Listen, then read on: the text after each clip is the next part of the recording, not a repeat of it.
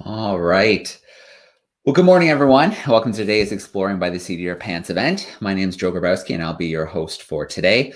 Those who are new to Exploring by the Seat of Your Pants, we're all about bringing science, adventure, exploration, and conservation live into classrooms across North America and beyond. So we couldn't be more excited for the start of a new school year. It's going to be an interesting school year. We'll have classrooms joining us from the class, we'll have classrooms joining us from home, and a mixture of the two, as well as lots of family groups joining us. So we're really excited for the year ahead. We couldn't be excited with more excited about today's live virtual connection. So we love getting into the field when we can, and we are partnered with NOAA's Office of National Marine Sanctuaries and the Stellwagen Bank National Marine Sanctuary for an incredible series of events over the next 3 days. We are doing live exploration of shipwrecks in the field in real time every day, starting today at 11:30 a.m. Eastern. So broadcasting live to Facebook and YouTube, and also bringing in some groups to join us live as we explore the wreck of the Portland, as well as a mystery unidentified schooner. So it's going to be lots of fun for these events. I'm now going to turn things over to Hannah McDonald. She is live at the Inner Space Station in Rhode Island. She's an education specialist with NOAA's Office of National Marine Sanctuary. Hannah, it's so great to see you live with us today. Yeah, thank you so much, Joe. And I am super excited to have all of your groups across North America joining us today, either on video feed or on YouTube. As Joe said, I'm Hannah McDonald. I'm the education specialist with NOAA's Office of National Marine Sanctuaries. Today, I'm located at the Inner Space Center at the University of Rhode Island. Also on screen today, you are going to meet our research team located in Scituate, Massachusetts, which happens to be Stellwagen Bank National Marine Sanctuary's headquarters.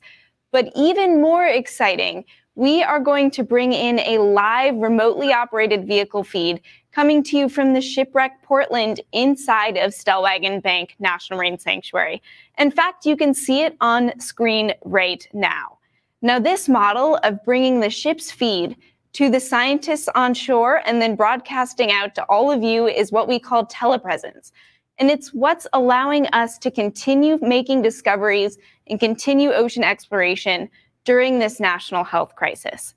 Woods Hole Oceanographic Institution and NOAA's Office of National Marine Sanctuaries are committed to continuing ocean exploration and being leaders in ocean science while following all of the local, state, and federal guidelines throughout this pandemic.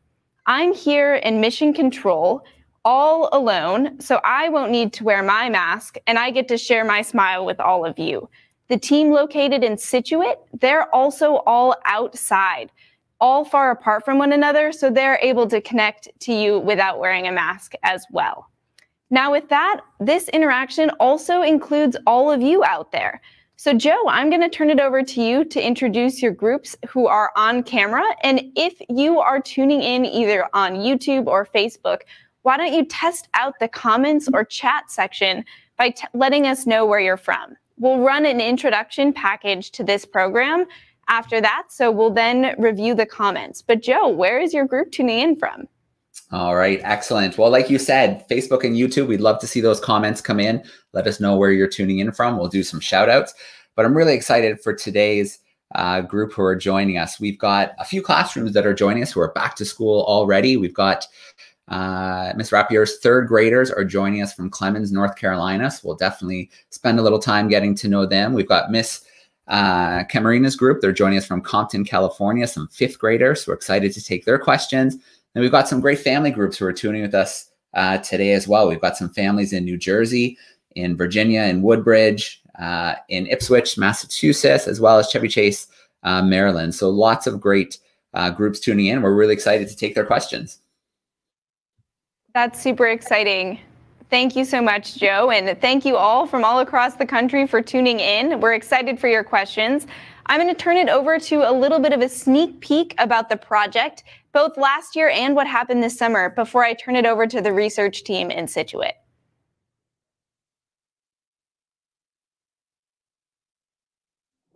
Up to 600 feet deep, the final resting place of hundreds of shipwrecks, and one of the top 10 whale watching destinations in the world. Located 25 miles off Boston, Stellwagen Bank National Marine Sanctuary is home to a rich assortment of marine life, including Atlantic cod, haddock, flounder, bluefin tuna, and many species of whales, including the critically endangered North Atlantic right whale. Stellwagen Bank also contains vast numbers of shipwrecks, ranging from wooden sailing ships to modern fishing trawlers. These wrecks are both windows into the past and important habitats for marine life. Stellwagen Bank Sanctuary is one of 16 marine protected areas within the National Marine Sanctuary System, a network of more than 600,000 square miles of underwater parks. Managed by the National Oceanic and Atmospheric Administration, the sanctuaries promote responsible, sustainable use of ocean and Great Lakes resources. To foster the public's connection with the ocean, NOAA awarded funding to Woods Hole Oceanographic Institution, often referred to as WHOI, to conduct state-of-the-art research. Based on nearby Cape Cod, WHOI is the world's oldest and largest nonprofit ocean research and education institution. In 2019, tools and technologies pioneered by WHOI and their partner, Marine Imaging Technologies, let us share high-resolution images and interact with viewers in real time. This year, those same remote tools allow us to carry on our work during the pandemic. In early March, we added innovative microwave technology that beams data to shore, providing faster communication and better images. And we adapted our research model to include a smaller crew at sea and broad distribution to partners on land. COVID-19 has changed many aspects of our lives, but with careful preparation, social distancing, and technology, we can safely continue researching the ocean floor and sharing our discoveries in real time with you.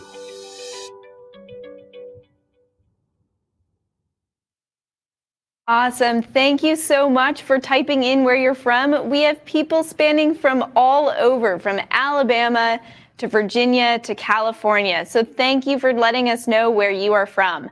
In this chat and comments area, this is also where you'll be able to submit your questions throughout the program to our research team. So if you have one, think of it, type it in then, and we'll address it in the question and answer time at the end of the program.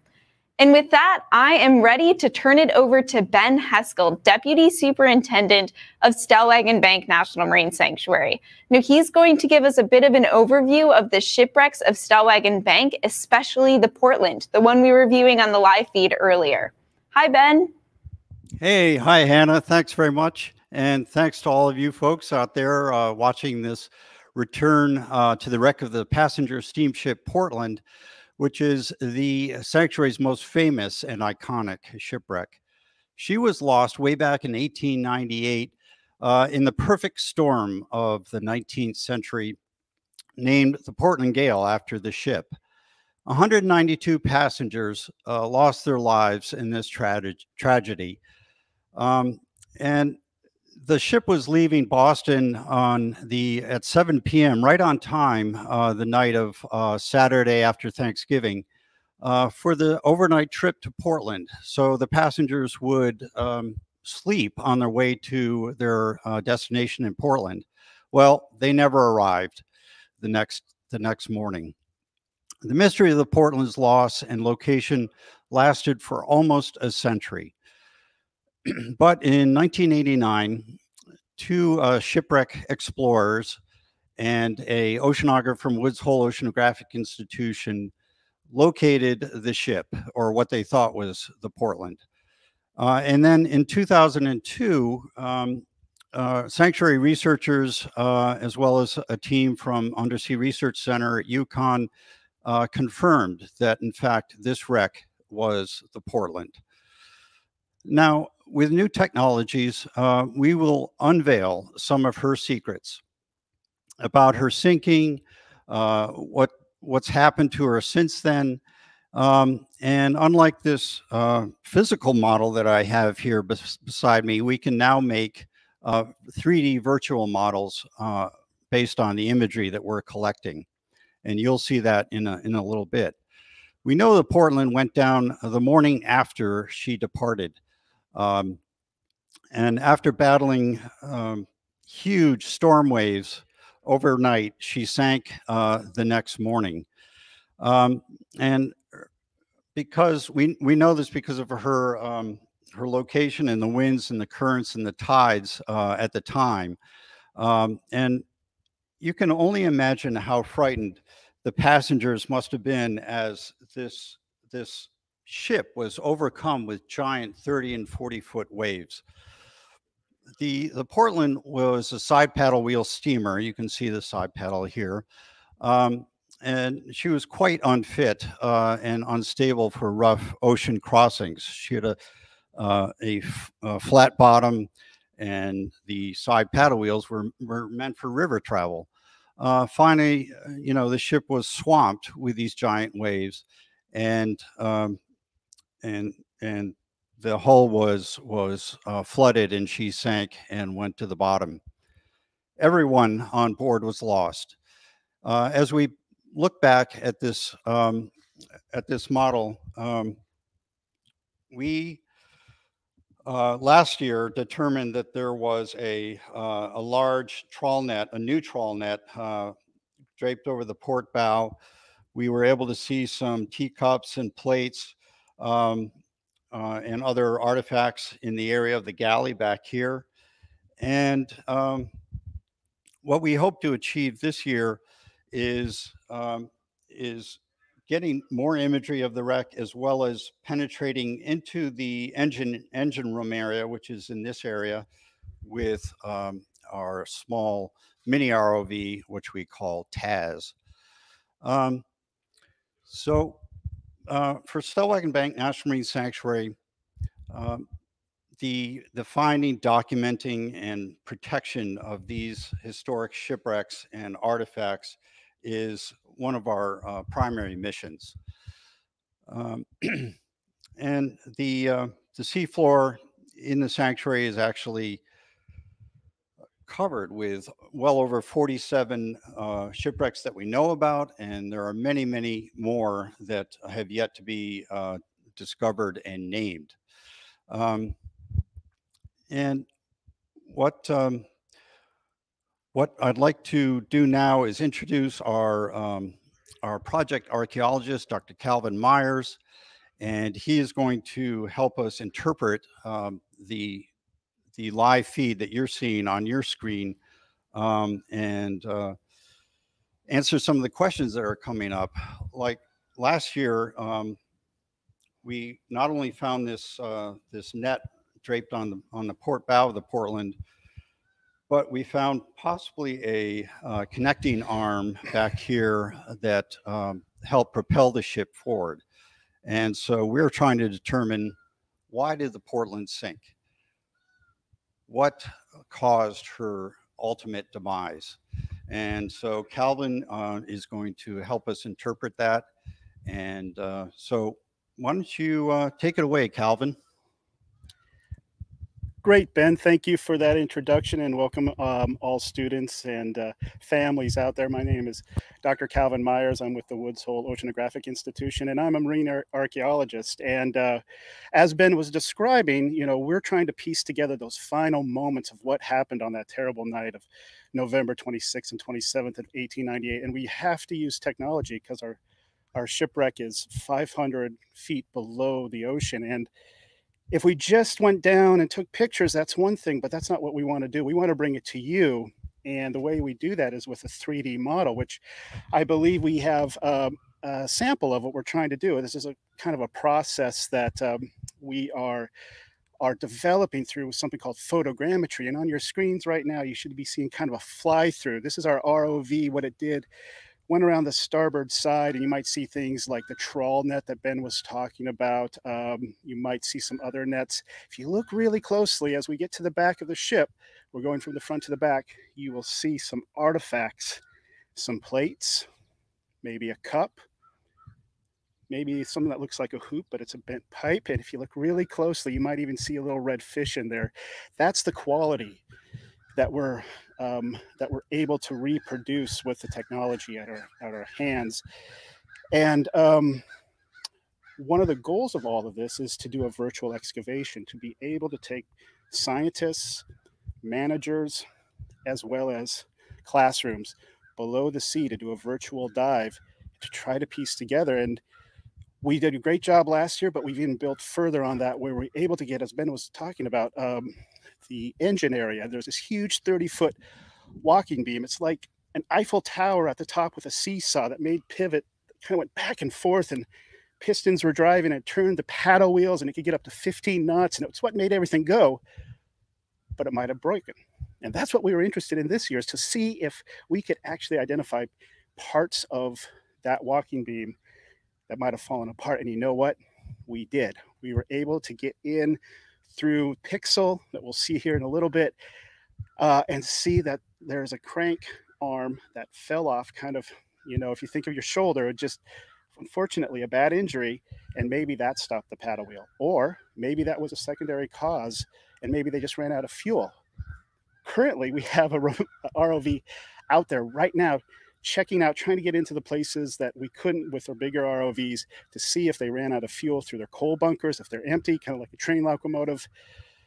And one of the key aspects of all of this isn't just about the ship, but really to tell the story of the people on board, the passengers and the crew. And if we think of the current circumstances of COVID-19 and the pandemic, we have a much deeper appreciation of what it means to be an essential worker, such as Eben Houston, who was a steward, African-American steward from Portland, who was on board and probably comforting. He was essential. Passengers turned to him looking for comfort, and there was reports that he went down with his wife and child. Well, those reports were inaccurate. It's one of the reasons why it's difficult to get an accurate count of passengers and crew on board. But I'm glad it was inaccurate, because the great-grandmother of Eben Houston's wife was a great-grandmother of a good friend of mine named Bob Green, who's a descendant of one of the victims of the Portland. And I was just talking to him last night about this story, and he's seen pictures, and he's able to take a look at where his great-grandfather would have been helping people. And it was very fascinating, interesting to him. And he told me a story about how the motto of Portland, the city, is the Phoenix, because it's been burned 3 times. And from the ashes, it's always risen. And on the Portland, there was a seal of a phoenix. And so through technology, we're bringing this shipwreck rising from the ashes, just like the phoenix does. We're very excited, but that is why we need technology and the best cutting edge minds and engineers out there. And I believe, Hannah, you have a package that could help our great students out there learn more about how we're doing this and bringing it to them. Yes, thank you so much, Dr. Myers, for sharing those wonderful stories that the technology we've been using on this project has led us to. Before I run the little video that tells us a little bit more about the technology, I want you to start thinking of questions for a biologist that's working on this project. We'll introduce you to her after this. So Joe, I'll turn it over to you after this video to bring up one of your classrooms or student groups that might have a question for Dr. Meyer-Kaiser, the biologist.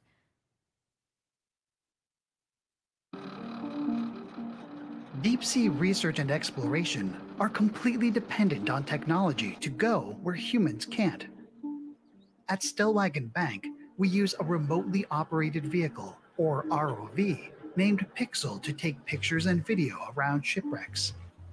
Pixel is relatively small, a fraction the size of deep sea ROVs. But sometimes we need something even smaller to advance our scientific goals: a penetration vehicle. This year, Marine Imaging Technologies built one, the Portland Penetration Explorer, or PPE, designed to go inside shipwrecks.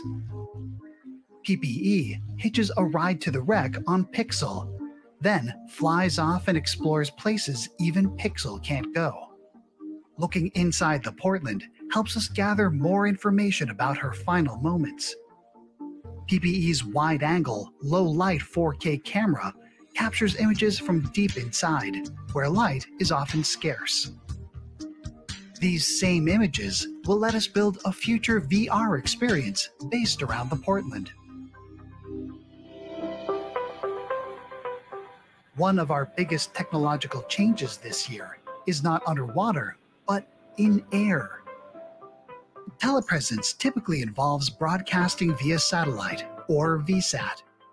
But VSAT equipment is large, heavy, costly, and poorly suited to small vessels. Due to the COVID-19 pandemic, we're operating with a reduced crew on a much smaller boat, the Catapult. We needed a solution that provided real-time communication to partners on land, but that Catapult could still fit and operate. So we partnered with AV Watch, who provide high bandwidth communications for the US Coast Guard, Air Force, and Navy. They pioneered a new way of using microwave broadcast technology, pairing small, stabilized transmitters at sea with equally small receivers on land, or even on a plane. Their technologies provide high bandwidth data at a fraction of VSAT's cost, letting us send multiple real-time video feeds to our team ashore and helping everyone stay safe.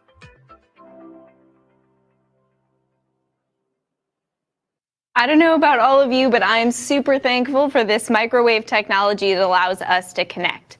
So Joe, I'm going to turn it over to you to let one of your classrooms ask a question to Kirsten. All right, excellent.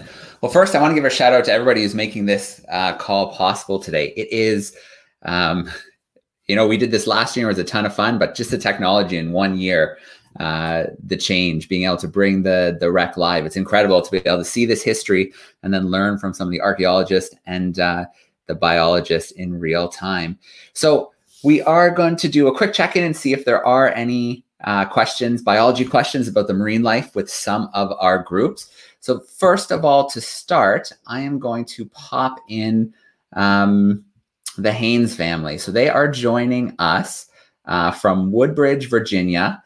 So let's pop them in and see if they have a question for us. There we go. Haynes family, how you doing?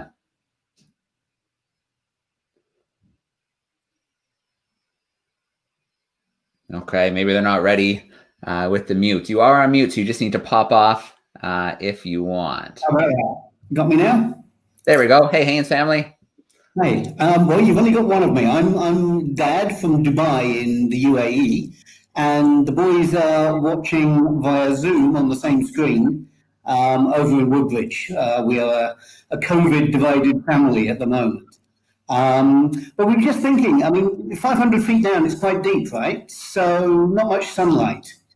So earlier this year, we were talking about primary energy sources in the deep when we were talking about deep sea smokers and such like.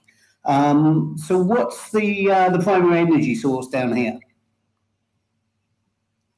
That's a great question. And I think we will now turn it over to Dr. Meyer-Kaiser. She's the most qualified to answer it as she is the biologist on this mission. So I'm going to turn it over to Scituate, Massachusetts, to Dr. Kirsten Meyer-Kaiser to tell us more about the biology and address this question about the lack of sunlight reaching the Portland. Thank you very much, Hannah. And let me just say how excited I am to have someone tuning in from Dubai. That's really exciting for us.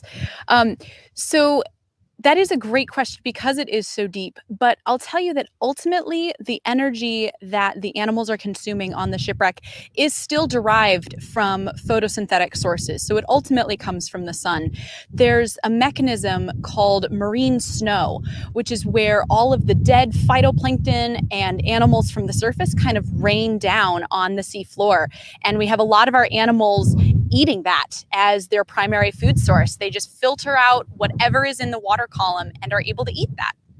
So this year for the Portland, I really wanted to dive into the next level of analysis. Last year, I spent a lot of time telling our audiences about that just kind of basic level of what is on the wreck.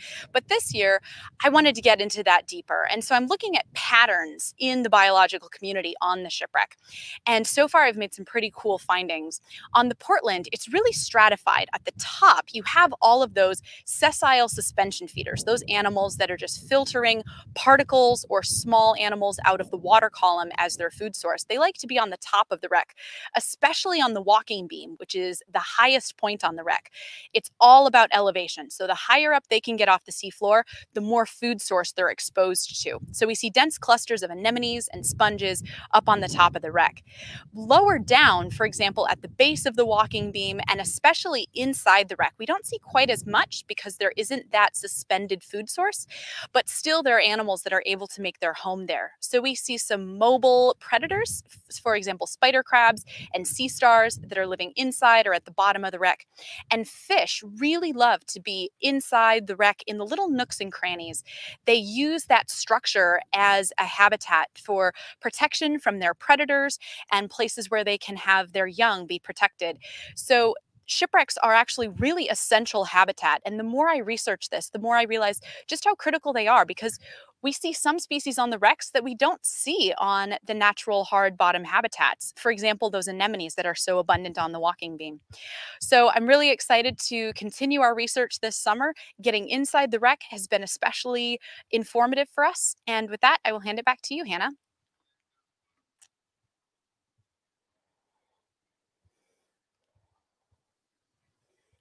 To a live feed from the Portland to see if we can address any of the biology features that Kristen just mentioned. So if we can bring up the live feed from the Portland, that would be fantastic. And while we're doing that, if you want to start thinking about the questions that you have to ask our research team, you can type them into the chat box. If you're on video, you can raise your hand and Joe will call on you. We're about to turn it over to question and answer time, but I don't know about you. I wanted another chance to see the Portland live.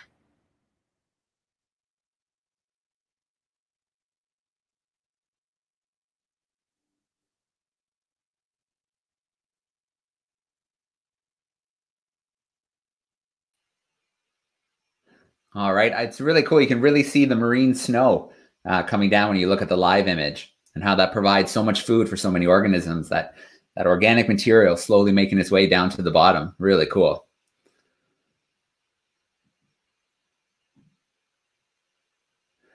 All right. What do you think, Hannah? Should we work in a few questions from the live feeds now and from our live groups? There's definitely lots of questions coming in. Yeah, I definitely think so, Joe. I think it's up to you whether you want to call on a classroom or someone from YouTube or Facebook. I see a lot of questions coming in. This is great. All right. So I do want to give a few little shout outs while we're getting started. We've got Lancaster, Pennsylvania. A big shout out to Miss Rickard's fourth graders hanging out with us in Tucson, Arizona. Hey, Chloe and Paxton in Waterloo. Miss Richardson's back in action in Hoover, Alabama.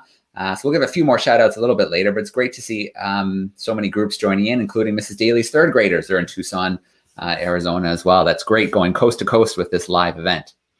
So let's start off with one via YouTube. So Sherry's here.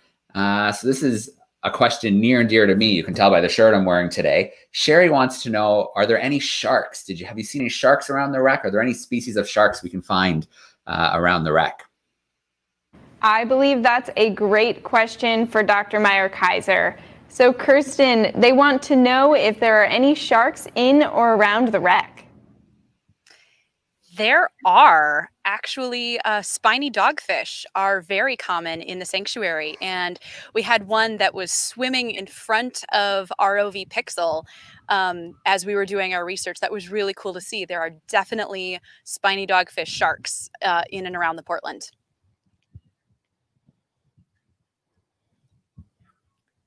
Awesome. Thank you, Kirsten.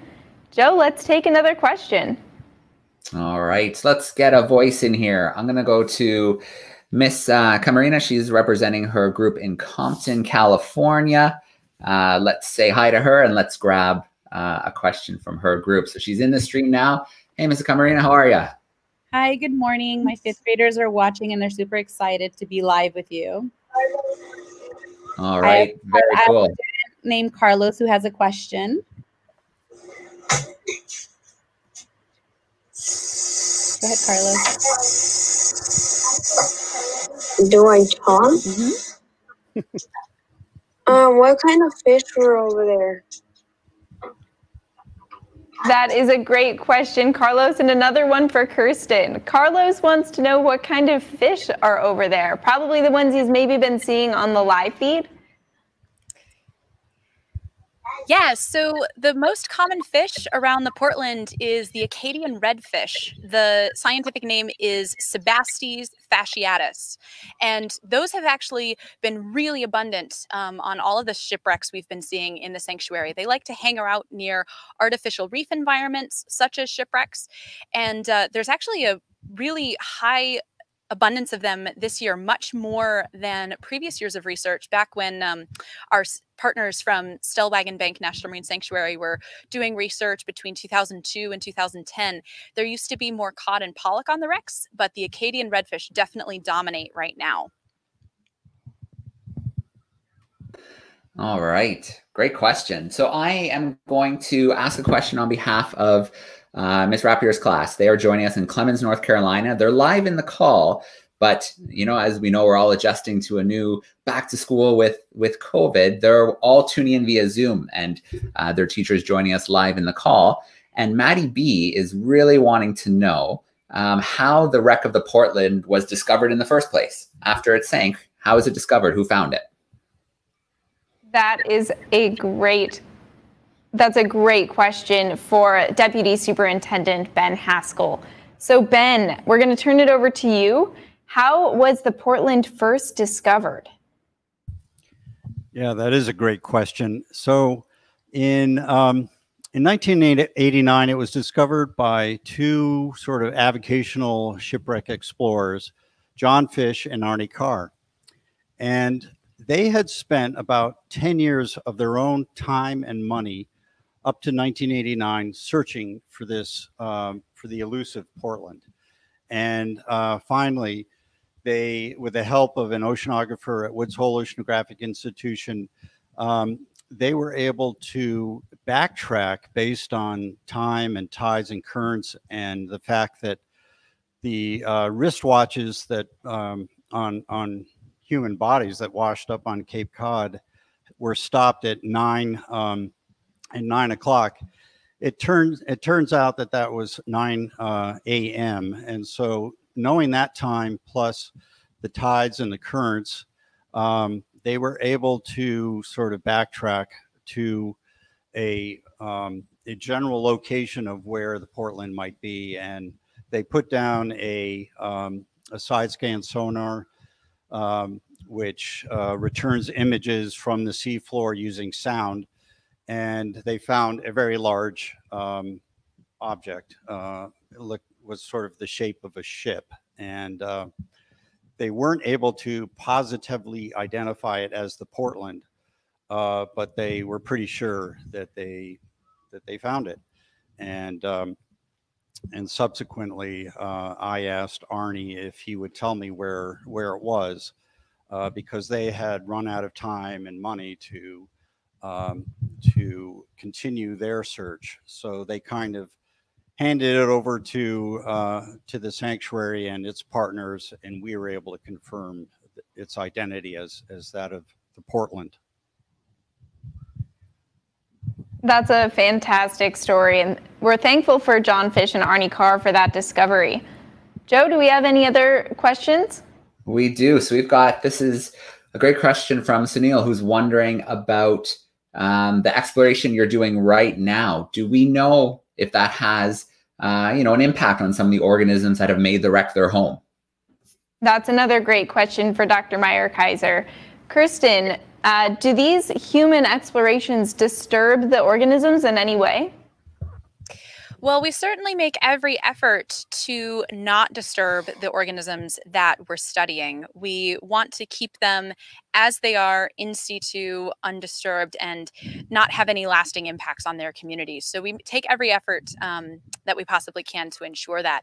So a couple of interactions between some of the organisms and the ROV have happened, but mostly the fish seem curious about what is this alien thing with all the bright lights and the, turbulent thrusters. And so we actually have some of the fish that swim around the ROV in kind of their own exploration. We had, for example, one cusk that really liked swimming in front of the camera and kind of performing for us.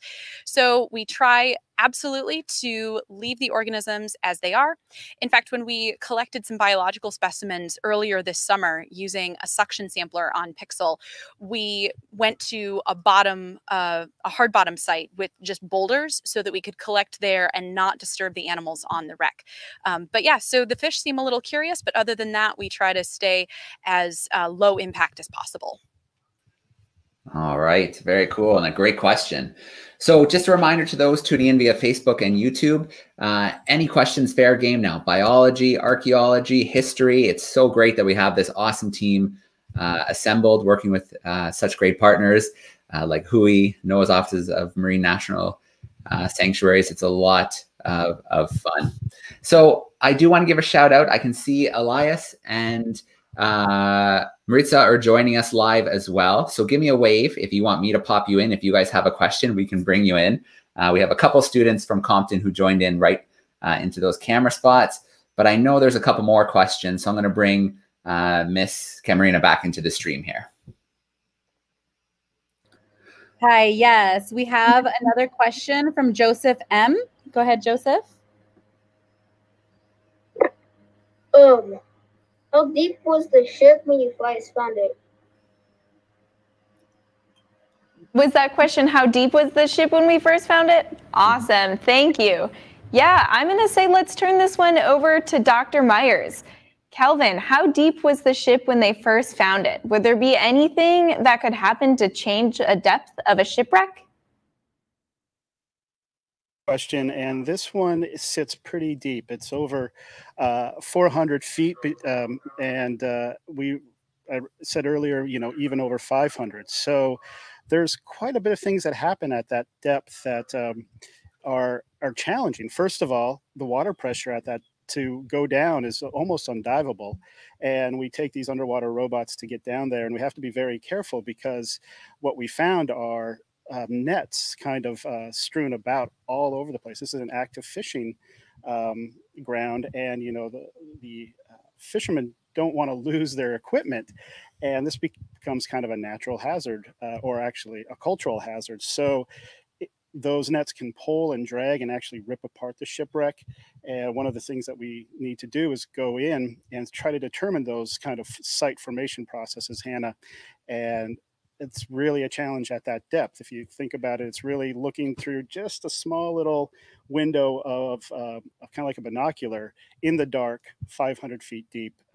It's pretty challenging, but a lot of fun to do as well. Great question.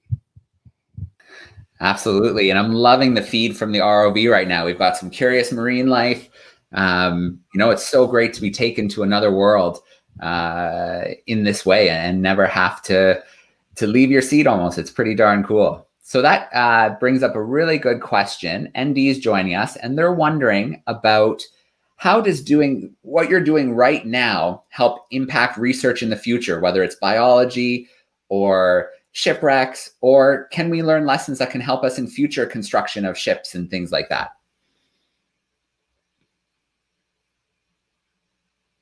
So that is a great question. I think I'm going to turn this again over to Dr. Myers. Kelvin, how does shipwreck exploration help research for the future? Well, one lesson that was really learned almost immediately, again, the Portland sank in 1898, and we don't know how many passengers and crew were on there because they had a list, but was on the ship that went, so we lost that record.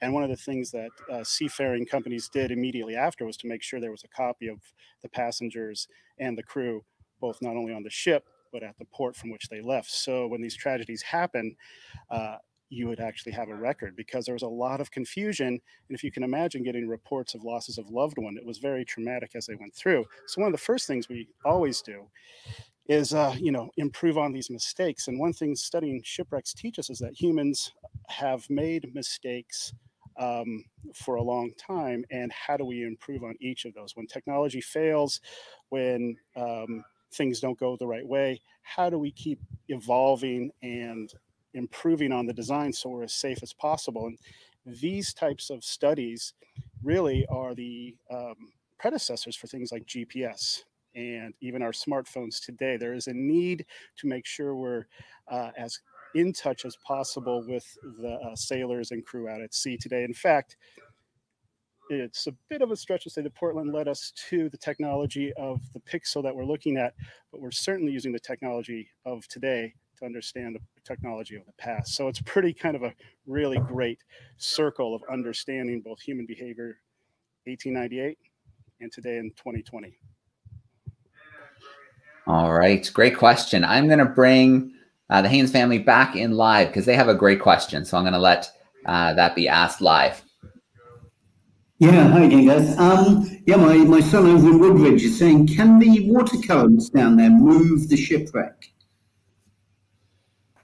That is a great question. I'm going to turn that one over to Dr. Kirsten Meyer-Kaiser. Can the water currents move the shipwreck?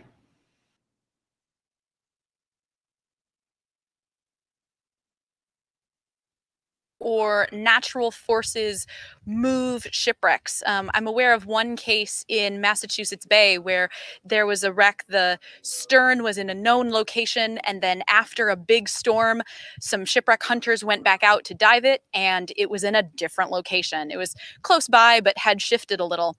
In the case of the Portland, we definitely have some natural degradation happening. There's erosion as you get the fast current sweeping over the site, and because it's a wooden wreck, it degrades over time. So I don't think that the Portland's likely to get knocked over by a water current, at least for the next several years until it becomes a little weaker. But there definitely are cases where natural forces, including water currents, can shift or alter shipwrecks. Another great question. I want to bring in another question from our third graders in North Carolina. They're joining live via Zoom with their teacher, and they're wondering what kind of clues have you found either the previous time or this time as to why the Portland might have sank? And then what clues are you looking for right now to discover the cause? That is a great question, and I'm going to turn that over again to Dr. Myers. So Kelvin, what kind of clues were you looking for in 2019 and 2020 for identifying and finding more out about the Portland and its story? And are there clues that you're looking for in the future to help find out more information about the Portland? And maybe this is a great time to introduce what tomorrow and Thursday's live programs are going to be about as well. Well, that is a great question, and it speaks really right to the heart of archaeology. So I'm really happy and pleased to hear that question because the ultimate mystery is what happened to the Portland and what caused it to sink. Last year, we had our first looks at the shipwreck in 500 feet for the first time, really, in about 10 years. And so we were really getting to know the wreck. And this year, we went back with that knowledge to really investigate the engine. If you think of your car engine, and all the things that can kind of break down on a car engine, same thing on a steamship. We wanted to know, possibly did an axle brake, or what is called a connecting arm or a crank arm, the mechanism that made the side wheels, the paddle wheels turn around. And with experience and even better technology this year, we had a beautiful look at what's called the walking beam, where we saw the paddle rod broken. And this possibly is what stopped the paddle wheel from moving and caused it to sink. It also could have happened when it came to the bottom and broke apart. So what we're looking for right now, in fact, the PP is out there and doing an investigation, is going inside the wreck, which has never been done. And we're looking for the fuel. This steamship ran on coal, and it was the energy of the 19th century, moved all these steamships around, and we're curious if it ran out of fuel, just like a car does. And we're looking at the storage or the coal bunker to see if it's completely out of fuel. And if it was, that might tell us that they just simply didn't have any more to put into the engines or the boilers. So we're trying to do hypothesis testing. Archaeology is a different type of science, but we have some questions out there. And it's really trying to solve mysteries. And tomorrow and Thursday, we have our biggest mystery yet, a unidentified sailing ship that sank with no history written about it, really no identifiable features that are so obvious. You're like, aha, Titanic, Portland, big name ships. It's a coal schooner, which means it was a sailing vessel with about 3 masts carrying a lot of coal, kind of a semi-truck of the day. It was doing what needed to be done. And it went down, and we have artifacts, little tantalizing clues. And one thing that's fun about being an archaeologist is, you know, you're kind of that crime scene detective, but you've shown up 200 or 100 years after it. So tomorrow and Thursday, we'll be doing more programming where we go out and try to solve the mystery of this unknown, unidentified mystery collier, as we're calling it. And we hope you join us as well. And I think I'll turn it back to you on that, Hannah. Yeah, that was a great intro to this week's live programming, and I'm super excited to see the discoveries we might be able to make as an entire team with the mystery schooner. So I think we have time for one more question, Joe. So do you want to pick on someone?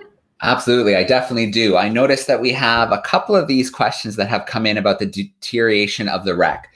So is it mostly wood or metal? Is it have rusticles like on the Titanic? Are there bacteria that are working away on the wreck? Can we talk a little bit about how the wreck has been deteriorating? Obviously, it went down quite some time ago. Right, that is a great question. So again, I'm going to turn it over to Dr. Myers. We have a question about deterioration of the Portland. How is it deteriorating? It's in 500-ish feet of water, and it's salt water, cold up here in New England. What's the deterioration like? So first was address. It's made of wood. The ship was built up in Maine, and the tradition was still, timber and wood design, and mostly oak, very thick planks. As it came down, a lot of what you would see in, above water, like where the passengers slept, the staterooms, all the superstructures were knocked off either by waves or actually upwelling of air, kind of like popping a balloon. As it went down, all that water was pushing the air out. And what happens is a phenomenon where it kind of explodes the top pieces. So what we have is about 30 feet of the bottom structure where you would find a lot of the cargo, a lot of the engine pieces. And for most of the history, it held up really, really well, all things considering. It kind of reached a situation of stabilization. And then what we've found recently is that with human impacts, the deterioration has picked up in places such as the stern and a little bit at front at the bow. And we're not quite sure on how fast this deterioration is now going to occur. And one of the reasons we're out there is for management questions like that, trying to understand the impacts within the last 10 years, the last 2 years. So it has these cycles of reaching a stable, kind of a stabilization point, and then some type of impact changes the status quo, and you have a period of rapid deterioration. And that's one of the reasons we need that baseline and comparative data that we're going out and collecting right now. Awesome. Thank you so much, Dr. Myers. And Joe, I'll turn it over to you before I wrap up. If you have any final words to share from Exploring by the Seat of Your Pants. Yeah, absolutely. Well, obviously, I first want to give a shout out to all the groups tuning in live via Facebook and YouTube from across not only the US, but Canada as well. And great to have a little international action with Dubai as well. And, huge shout out to the whole team. What a great kickoff to day one. I can't wait for day 2 and 3. So again, 11:30 a.m. Eastern. Join us on Facebook, join us on YouTube. We are going for a little mystery. I think you framed that really well. We're going to dive on a mystery wreck. And I, for one, am pretty darn excited to see what we see. Awesome. Thank you so much, Joe. We're also looking forward to those 11:30 programs with Exploring by the Seat of Your Pants tomorrow and again on Thursday. We also have more opportunities to connect, but just through the chat feed. Those will be streamed on our websites and on our social media channels today at 2:30 and 6:30 p.m. Eastern Standard Time. And then tomorrow and Wednesday, we will be at the Mystery Collier site. Again, tomorrow, 2:30 and 6:30, and then on Thursday at just 2:30. So if you want to keep tuning in, see what the live feed is looking at, and hear from our research team, you have plenty of opportunities to connect. So with that, I also want to say to find out more information on our websites. Both the sanctuaries.noaa.gov and the WHOI website have more information about the project, including information on last year's project as well. And also you can follow along with this mission with the hashtag Stellwagen Deep Dive across all of our social media channels.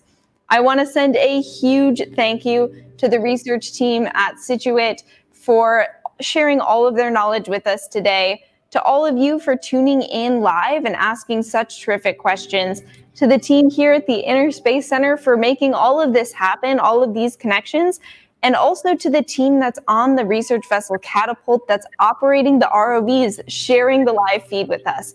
Very special to be able to partake in this exploration in real time. So with that, I want to say thank you for tuning in, and I hope to see you again throughout the programs we have the rest of the week.